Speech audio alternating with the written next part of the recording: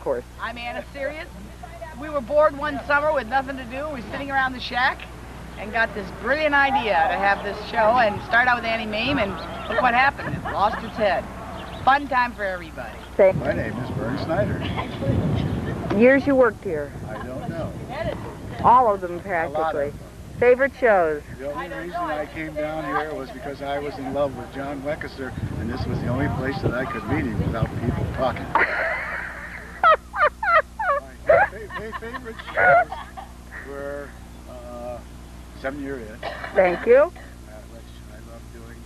Thank you. And, oh gosh, a whole lot of thank you.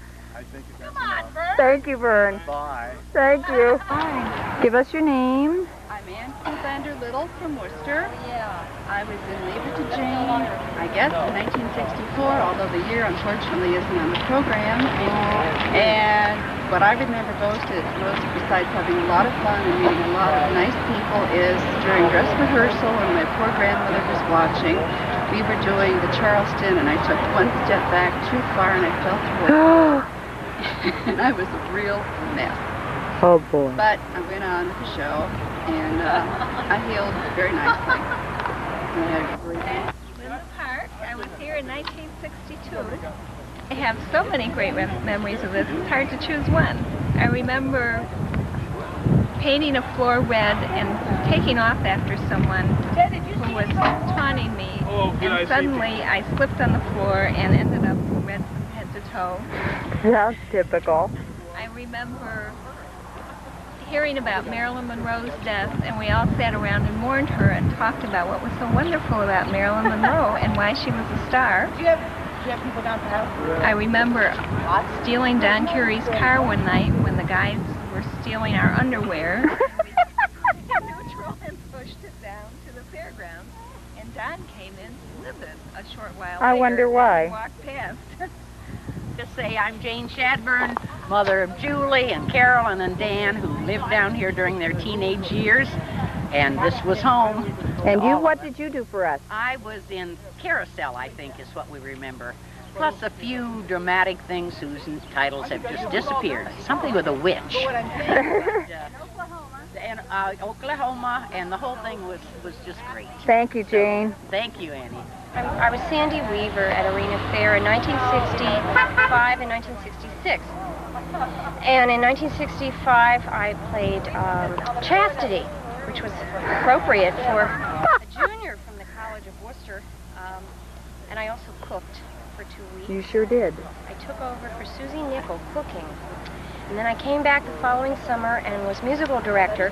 But my first job, and probably the most important thing I did, was to help Bill White build the stage.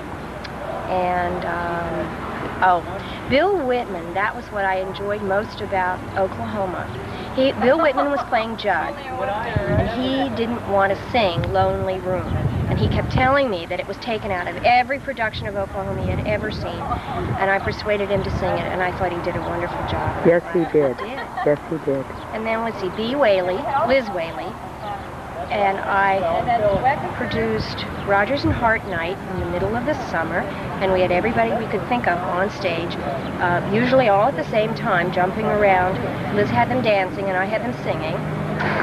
And then we ended the season with Little Mary Sunshine, and Jenny Hafley was marvelous because she wanted to do the whole thing on toe. What?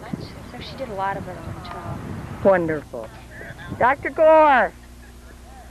I don't even know what to say on these occasions. Well, we remember you vividly from the Mousetrap. What else did you participate in? That's all. That was enough. You were scraping the barrel. No, we weren't. You were great.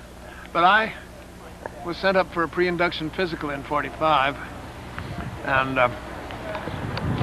I was mentioning this to a young and rather short student we had when I came to do my work at Worcester. And he said, I said, they were scraping the barrel and they found me. And he said, they looked under the barrel and there they found me. What a great story. Pamela Gore, okay.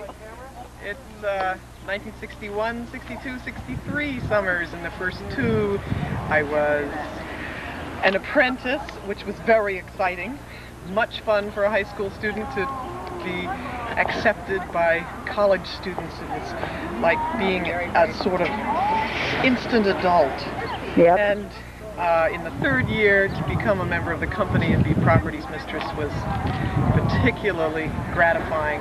And Arena Fair, to me, was an opportunity to take responsibility for things and to learn about self-respect. And wonderful experience. Philip Gore, an apprentice in '68,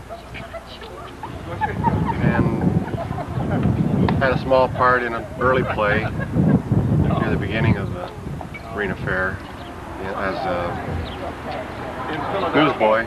Yes. Were you? Extra. I don't know what show it was though. Was it Our Town? No. Might have been, or Bus Stop. One of those. Really caught fire to my interest in theater to be involved with it. Have you continued that in any way? Off and on. Good. Including this past year in doing sound for the gin game here in Worcester, and also chorus parts in 10 Nights in a Bar Room. Thank you. Thank you, Philip. Hi. I asked Barb to speak with me. I'm Evelyn Craig, and I asked Barb if you were, the 13 were scared when you started in 1961. Tell them what you said. I said, no, we were too dumb to be scared. Isn't that the truth? Well, I knew you all then, and I admired you then, and I admire you now, and I think you had lots of spunk to do what you did. Thank you very much. Managerial stuff was divided between two other men, and we'd gotten well known enough and had a problem with having a group of actors at the time who wanted to act and a group of tech people who were tech people, and there wasn't the camaraderie that there had been in the other years that I'd worked in the theater. That was a problem at the very beginning of the season. Right into the first week of the run, we had the biggest flood that's ever hit northeastern Ohio, and Wayne County for sure. It devastated the theater. It rained, I don't remember the statistics, but it was a full day and a night. And when we had people out all over the fairgrounds, sandbagging and trying to fill in dirt because we're in a very low area down here. But it really didn't help. And when we all came down, when we could get through town, which was all blocked off, when we could get to the theater after the flood, there was mud up to the second or third risers on the seats. The box office was full of mud, since the box office was high, but it was up above my ankles in the box office. I mean, you sunk in up to your ankles? You just walked, it was gook. It was not even just mud, it was all kinds of awful stuff. The whole fairgrounds was inundated. There were places on the fairgrounds that had 7 and 8 feet of water in them. The dressing room area and the places where we stored things back in the cow barn were, if it had been on the floor, it was lost. If a lot of it was up over my head, then we saved quite a bit of stuff. But we didn't know. We thought right then we couldn't possibly continue the season. There was no way we could get the theater cleaned and ready to do anything else. The trailer that we kept a lot of the scenery and woods for the sets and that kind of stuff was also in mud. It had covered up part of the trailer, so whatever was on the floor of the trailer was lost.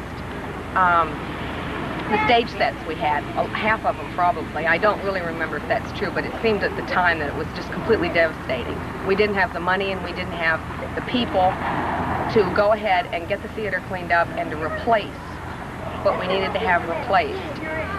And the whole town was working hard afterwards on cleaning up the town.